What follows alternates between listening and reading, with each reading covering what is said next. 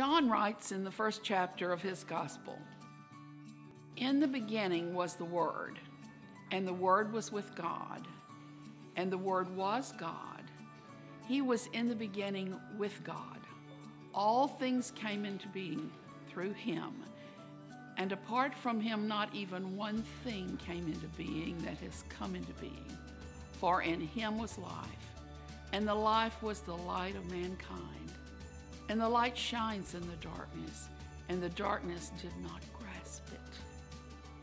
This year it seems like people began decorating for Christmas even earlier than usual because of the darkness that we have been going through together.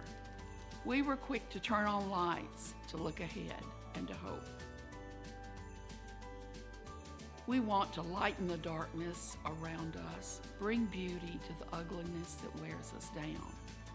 We decorate because it is tradition, because it lifts our hearts, because it makes us feel like children again. We deck the halls because company is coming. The prophet Isaiah declared that God will give a garland instead of ashes, the oil of gladness instead of mourning, a mantle of praise instead of a faint spirit. No matter how far we feel from the spirit of the season, God promises to decorate us with love and with joy.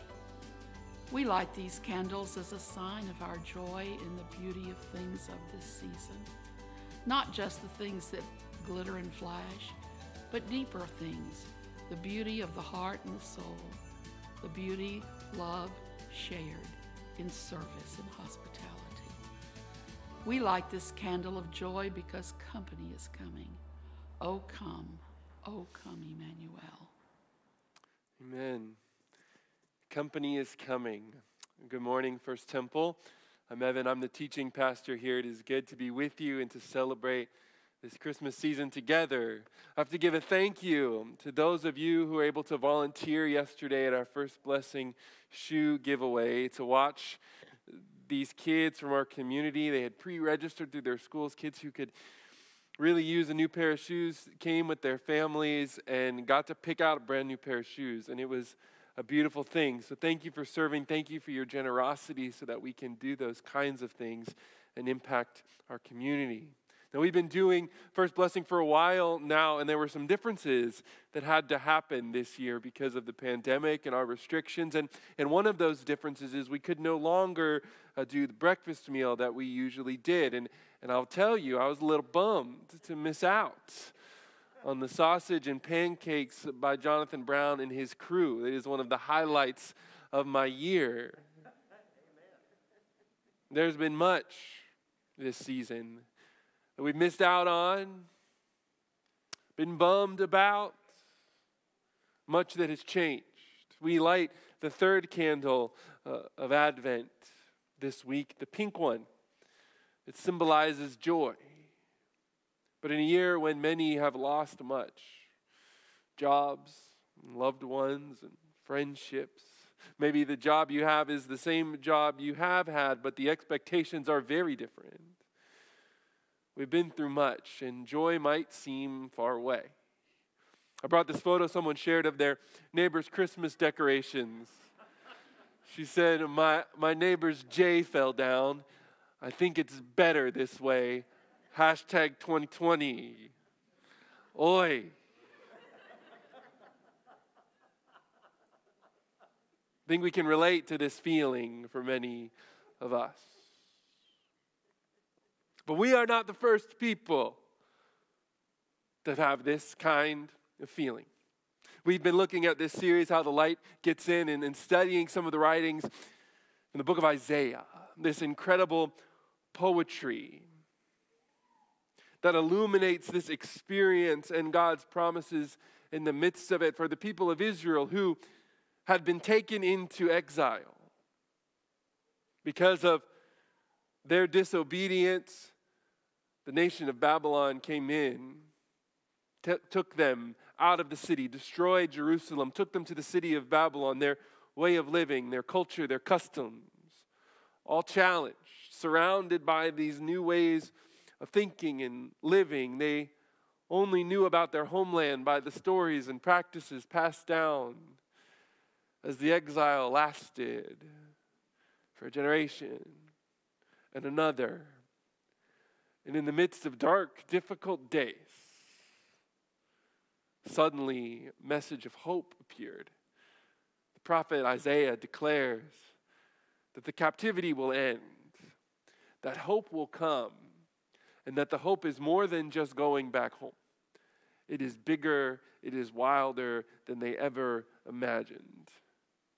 We've talked about the light getting in Advent. We talked about the dark the first week, light last week, and today we talk about how we might prepare for the light that is coming. A light that reveals things. A light that will reveal the ruins around us and bring us comfort in the reality of the ruin. But the light also might reveal things we don't want it to reveal. The light also will challenge the comfort of those who find the way of life, comfortable now. Jesus' light always brings comfort to those in ruins and challenge to those in comfort. Look with me at Isaiah chapter 61. We'll begin there. Isaiah 61, we'll read verses 1 and 2 first. And here we have this incredible poetry coming from a speaker who is this servant, described as God's anointed, who brings this message of hope to God's people. We as Christians know that this is the voice of Christ, Jesus. This is Isaiah 61, 1 and 2.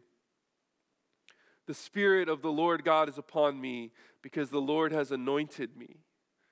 He has sent me to bring good news to the oppressed, or to the poor, to bind up the brokenhearted, to proclaim liberty to the captives and release the prisoners, to proclaim the year of the Lord's favor, the day of vengeance of our God, to comfort all who mourn.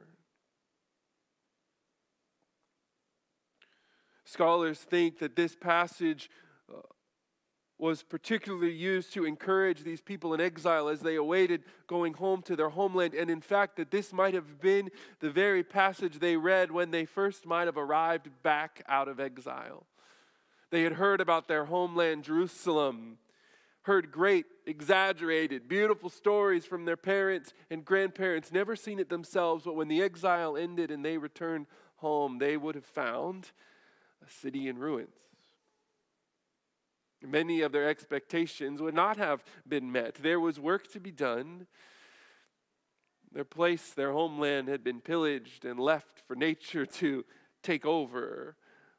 And in the midst of all of that, they hear this message of hope. Good news to the captive. In fact, it even goes so far in verse 2 to say, I proclaim a year of the Lord's favor. This is a concept from Leviticus 25, a year of Jubilee.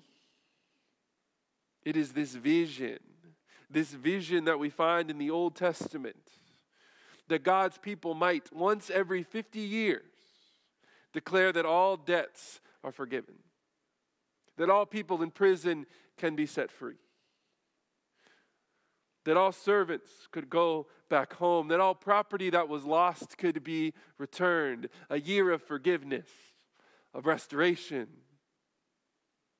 And here, this message of the servant proclaims a year, but not just a singular year, a sense of an age, a culture, a promise that the people of God will be marked not just by a year of God's favor,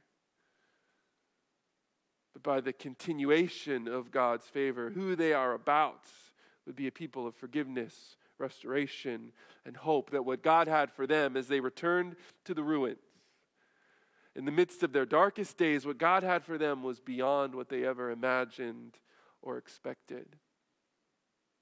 So what we find in the light as it breaks in is that God's plan is to comfort those who are in the ruins. So we must prepare. We must prepare for the light to shine on the ruins around us. The way we do that is we ask, What is broken? Where are there ruins in our midst? What needs fixed in your world, in my world? Where do we need jubilee? Where can we look for God to work, and how might we join him? This is good news.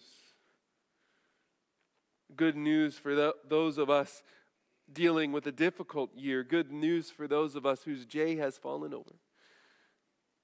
Let's keep reading. It's so good. This is verse 3.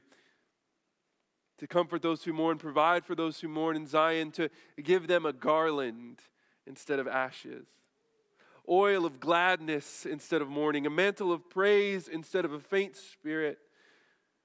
They will be called oaks of righteousness, planting of the Lord to display his glory. They shall build up ancient ruins. They shall raise up former devastations. They shall repair the ruined cities, the devastations of many generations. Do you see what happened here? The first part of this poem, the Lord has sent me to do these things. We see this message, this commission of Christ and what he is to do in our midst, to bind up, to bring good news, to proclaim liberty. And then in the second half of this poem, what we discover is they will do these things. They will build up the ancient ruins. There's a shift here. That as we prepare for the light and discover the ruins around us, God restores us and then invites us to join in, to be people of jubilee and restoration, to be people who comfort in the midst of ruins. I imagine the people, as they've returned to their homeland and they read this scroll and see the ruins around them, they know that God has acted before. They pray that God will act again. They see this invitation to begin to be people of restoration. Now, if you're like me, you're probably tired. If you're like the person whose J fell over, you're probably tired. You're tired of not being able to see all of your family or go the places you want to go. You're tired of hearing about people who are ill, of getting bad news. Maybe you're even discouraged when we come back to worship and in person, for those of us who are able to do that, and we see that we've had to take out half the chairs. And lots of people that we love to see can't be with us right now. For those of you watching online, I imagine you can be discouraged. That you can't be with and hug your church family right now. I'll be honest, I have been discouraged plenty over these months. Just last week, I preached in our 9:30 modern service. And as people came in for that service, they all sat in the back. We don't like to talk about it over there, but we're still Baptists, and they all just sat in the back. And the way the lights are, they're very bright in that room. And so you can't really see past the front. So I went up to preach, and I knew there were people back there somewhere maybe. But all I saw were these green chairs. And I was discouraged. And I know that I shouldn't be, right? That's my left brain knows that there are good reasons and we need to be safe and we are doing the right thing. And we have to act with care and compassion. And God is at work and this is okay. And God will continue to bring us out of this and do incredible things. I know all that in my left brain. My right brain is bummed out a lot. You probably feel this way too. Maybe you miss the choir. I miss the choir. I'll give a little plug for Christmas Eve, though. The choir has come, many of them, and recorded themselves individually, and we can patch them together for our Christmas Eve to create this cool virtual choir. I'm very excited about it.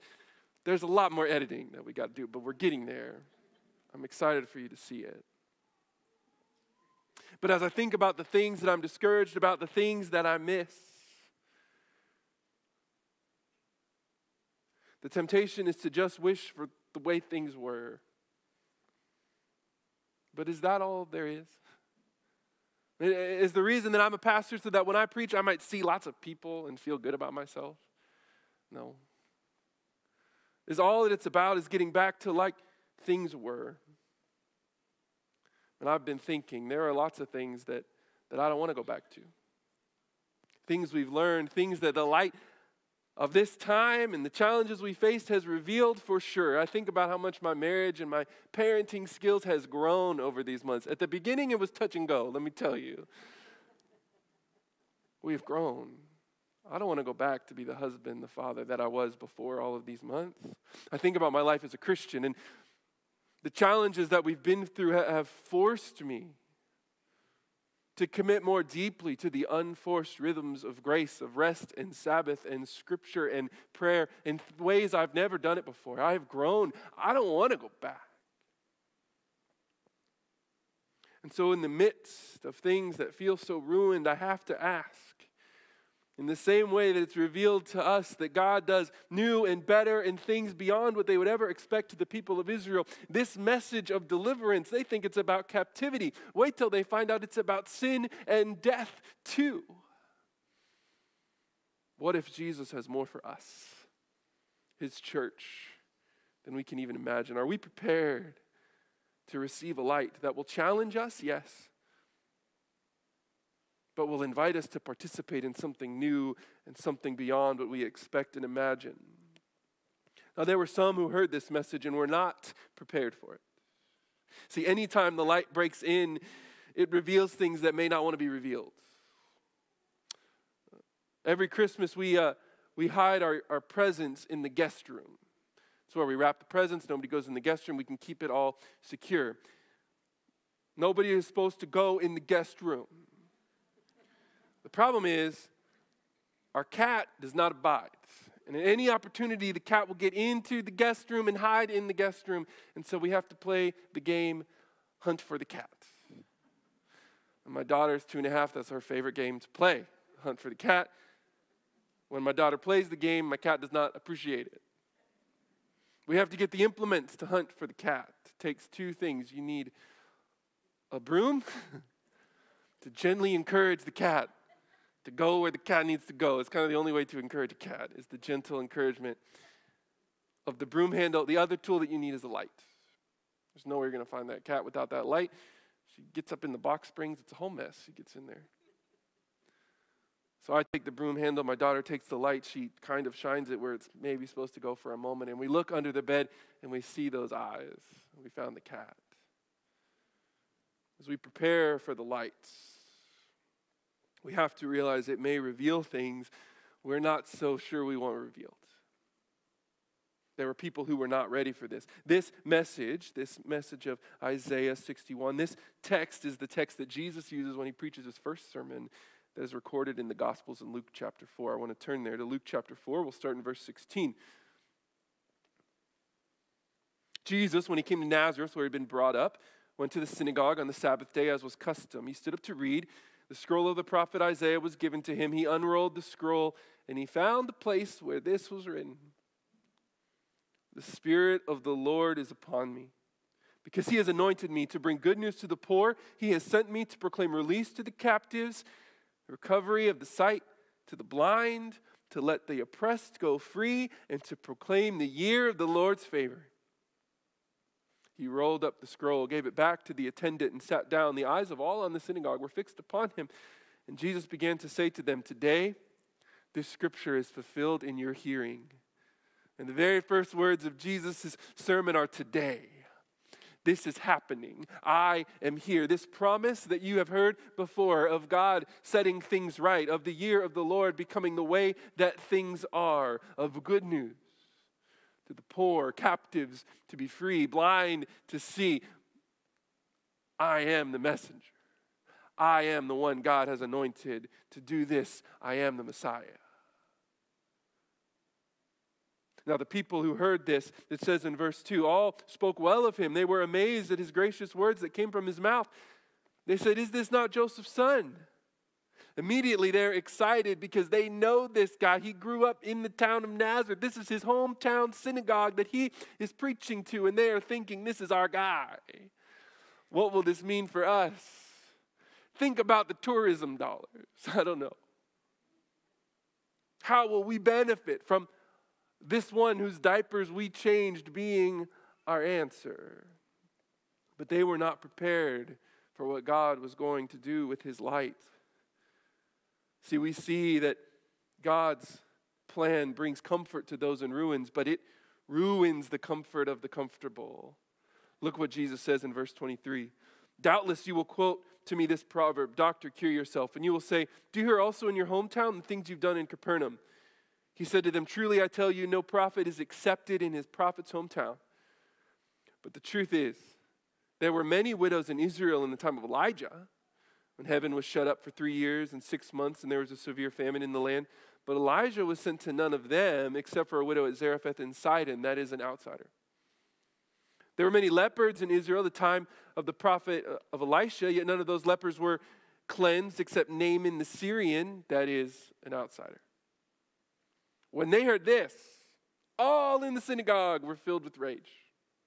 They got up, they drove him out of town, they led him to the brow of the hill on which their town was built so they might hurl him off a cliff. But he passed through the midst of them and went on his way. Ain't nobody was singing Christmas carols after this sermon. Jesus points out these stories in the Old Testament where God's work and deliverance happened not for the insiders but for the outsiders. Jesus wants to illustrate, tell them that his message is not just for the select few, not just for the comfortable, but for the outsider. It is a message to go out. He is not just here for them. They would have heard this like maybe townspeople gathered in a local gym to hear where their star athlete was going to sign, only to find out they signed for the rival school. Jesus says, this isn't about you. See, they had been comfortable in their status as God's people. Comfortable as people who knew Jesus. Comfortable as people who didn't have to do anything. They were already set. Comfortable. Like my cat in the box springs. And then the light got in. And so did the broom handle. And Jesus challenges them to think not about themselves, but of others, and it makes them angry. How do we prepare for the light? I think we also have to examine where we're comfortable. Where is our faith easy? When was the last time we felt pushed by the message of Jesus? How do we feel thinking about Jesus' grace and mercy and promise and hope going to those out there and not just in here? How might we participate? Are we willing? Jesus knows these people need a message of comfort in the midst of ruins, and other people need a message of challenge in the midst of comfort. He provides both. That's what his light does. I need to hear that message because I can get discouraged and think ministry is all about me. I can preach a sermon over there and see that looks like nobody's in the room. I can get discouraged to the point where I walk off the stage and think, man, why? So that I might miss the 4 people that walked down, wanted prayer, wanted to know more about Jesus, wanted to join the First Temple family. God was at work even though I had preached objectively a dud. See, the story of Christmas is about Jesus bringing his light that does new things in our midst, that brings encouragement and hope to the places where there is ruin and challenges the places that are comfortable. The story of Christmas is never about returning to the old things, the comfortable things, the easy things, but it's always about God making something new among us. It's good news. It's good news because we don't want to go back. It's good news because God is not done and God is doing more. I love how one writer says it as he thinks about the message of Isaiah and this promise and hope that comes out of this interesting passage that must have been so mysterious to the people who read it the first time. He says, on the 3rd day of Advent, a welcome promise comes into a world that is sick and tired of the same old, same old. Out of the dust and smoke and fog and darkness emerges a figure we can't identify yet, bringing good news we can't define yet. In a world full of questions which there's no easy answer, perhaps this text is exactly what we need. We're still in the dark, but help is coming soon. And he will be more than we expect. and more than we imagine. O come, Emmanuel. What is ruined that we long for God to restore, that we can participate in the restoration of? Where are we comfortable that we need to be shaken up a bit? What if what God does is not what we expect? Are we okay with that? One of the things that's different this year at First Temple, besides the lack of sausage and pancakes at First Blessing, is Christmas Eve. We're doing it online, and I love our Christmas Eve service. There is nothing more beautiful than hundreds of people crammed together with the candle in the air. We can't do that this year. We'd have to have like 8 services to pull it off, and the fear is as cases climb, we'd have to cancel and be stuck. And so months ago, we made the decision that we're going to do Christmas Eve online. Last year, I sat right there for our kids' service with the glow sticks. My daughter, 1.5, it was like her first worship experience that she could be with us as a family. She listened to the songs and saw the skits the whole time, just pointing and yelling, Jesus, Jesus, Jesus. She saw the manger. She knows that has something to do with Jesus. My neighbor has these wooden sawhorses that look kind of like a manger. Every time he puts them out, she was like, Jesus, Jesus, Jesus. We don't get to do that this year, not the way that we're used to. Instead, we've invested in doing an online service. It's going to be different. And I know that your right brain might be a little bummed about that. I'm bummed about it, but you know what? Christmas isn't about me. And so I want to give you a really tangible challenge this Christmas season, that we, the people of First Temple, might realize that God might be doing something new. And that God is still at work, even in the midst of things that aren't the way that we want them to be. God was still at work yesterday when lots of the ways we did things were different, and lots of kids got shoes and hope and heard about Jesus. God is at work and has been at work in this place and continues to be. And I believe that on Christmas Eve with an online service, people who would have never set foot in this place will hear the good news of Jesus. So I want to invite you to join us, to participate, to be part of the people who build in the midst of the ruins.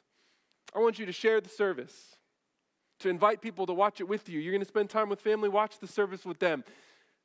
If you go on our Facebook page, there's a little event page. Just click that you're going, and all of a sudden all your friends will see it.